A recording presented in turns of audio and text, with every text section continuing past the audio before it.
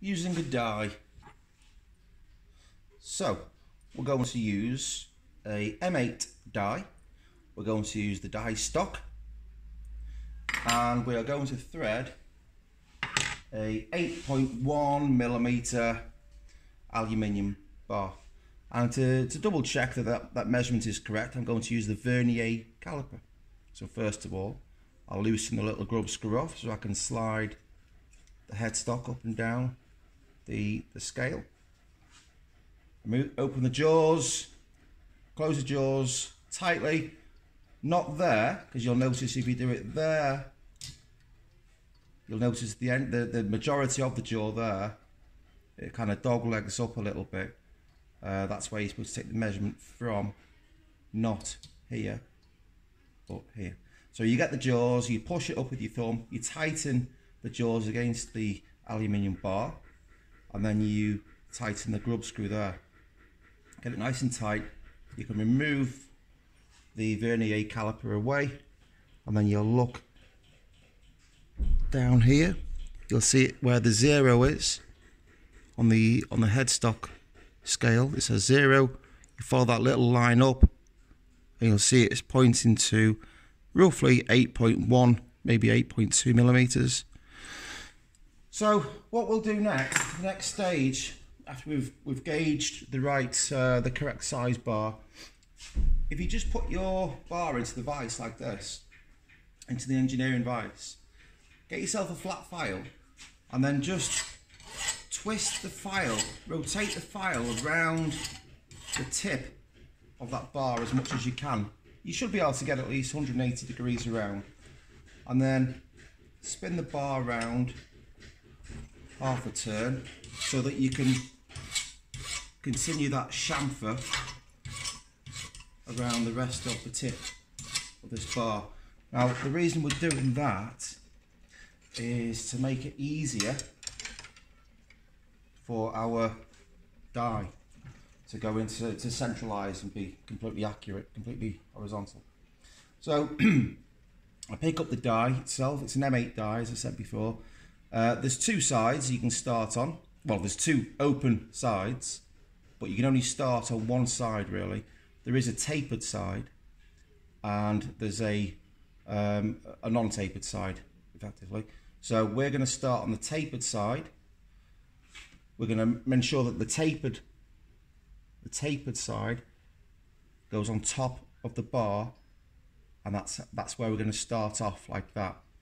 Okay, so if I put, this is the die stock, where this coupling is here, that sort of little ledge there, you want that to be facing upwards, which means that when you put the die in, you've got to see which side the tapered side of the thread is.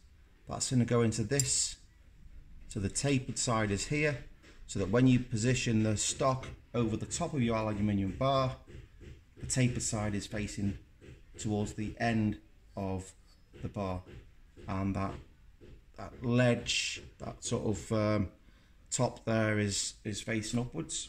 Okay, so the next thing I want to show you is that this die's got a split in it, and it's been made that way so that it can be squashed, or it can expand, or it can close, it can expand, it can contract, depending on which screw you've got down. Because we're doing the first pass, like when we used the tap, you've got to do at least 3 passes down the material, down the tube, or down, on this occasion it's down the bar. So what we've got to do first of all, we want the die to be at its widest possible. So we're going to make sure that little slit there at the top of the die is there just underneath that central screw. And what we'll do is, I'll bring that screw down, I'll just get the screwdriver on it, just turn it a little bit, and you might be able to see that there is a lot of tension inside this die to keep the slit roughly about, I don't know, 1.5 millimeters apart. Until I turn this screw to tighten it, the gap increases there. which means effectively that the thread has increased in diameter. So what I'll do now, because I've got this chamfer on the top, it's easy now to line up the die on top of the bar, and I'll just check that it's definitely straight. Thumbs on the top,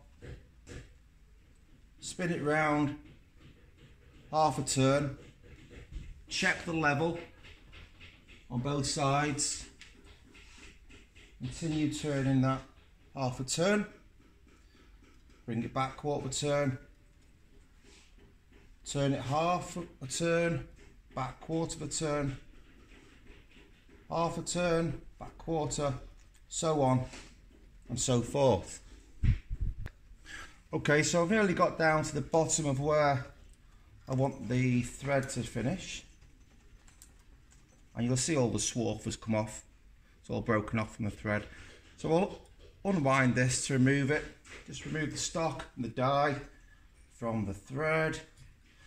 When it gets to the top, just before it's near, before it comes off the thread there, just put your 2 fingers directly underneath the centre of the stock there, so that you can ensure a parallel removal of the die. Okay, so what we'll do now, the next step, is to loosen that screw that you tightened before. You can take the die out, flip it round, don't drop it, flip it round now, and then I've just turned these screws now, just so you can feel the screw to where it touches the edge of the die, and just turn it by hand. Now, what you'll find is it's not quite as open anymore, because this central screw isn't putting any pressure on that slit, so it's just as it is normal. It's just, the slit is just as it should be. Okay, I'm going to do a pass with it being like this now. I don't want to take this screw out because I'll end up losing it, but you know, it just needs to be in there a couple of turns, just so it's not making any contact with the die whatsoever.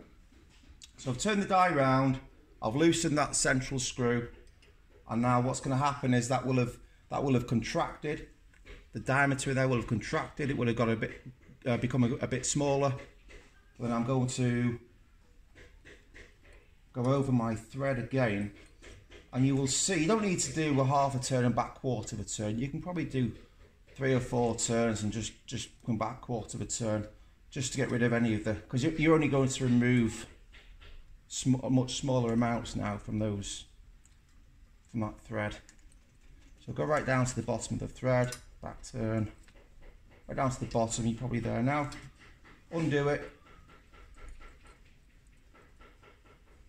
Make sure you cup it securely underneath again, and then remove it. Now, if I try now with the nut, if I try that on there, it's going on, but it's really tight, right?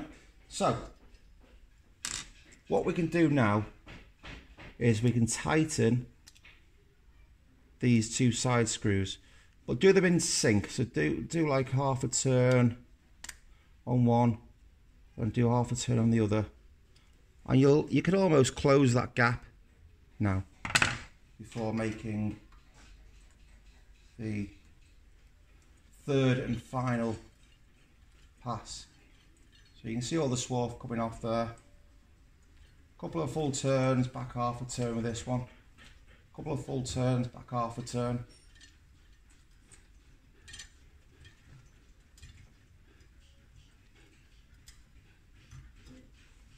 Okay, bring it all the way back now, and then hopefully, again, cradle the die stock underneath there, and then hopefully the nut will go on.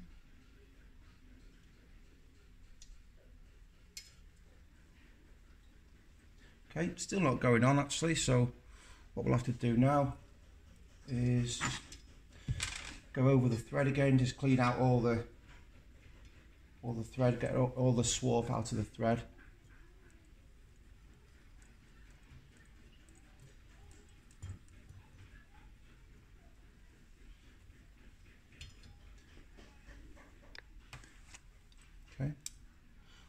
tightened the die up a bit more now.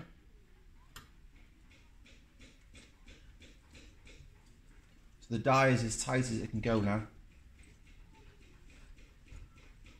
All the way down the thread. This is the 4th pass now. It's usually done in 3 passes, but it's an exception this time because I'm filming. I thought it would be awkward, I guess. So this is the 4th pass.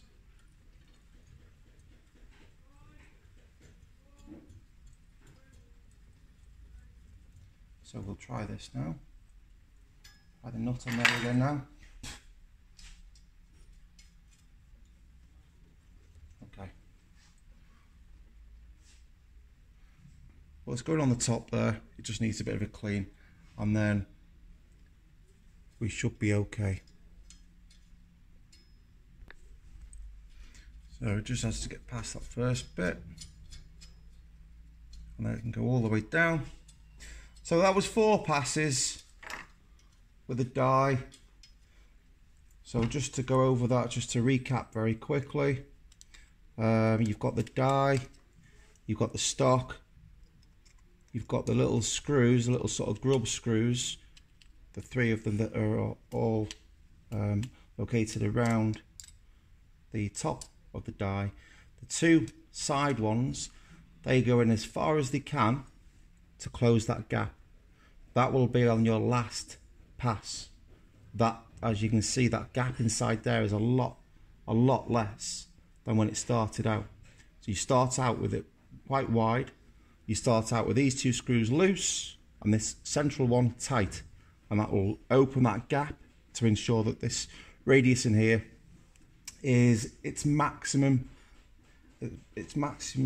radius inside there, and you'll ensure that you've got a nice smooth thread for screwing into your into the nut or into the tapped thread that you created on the last video.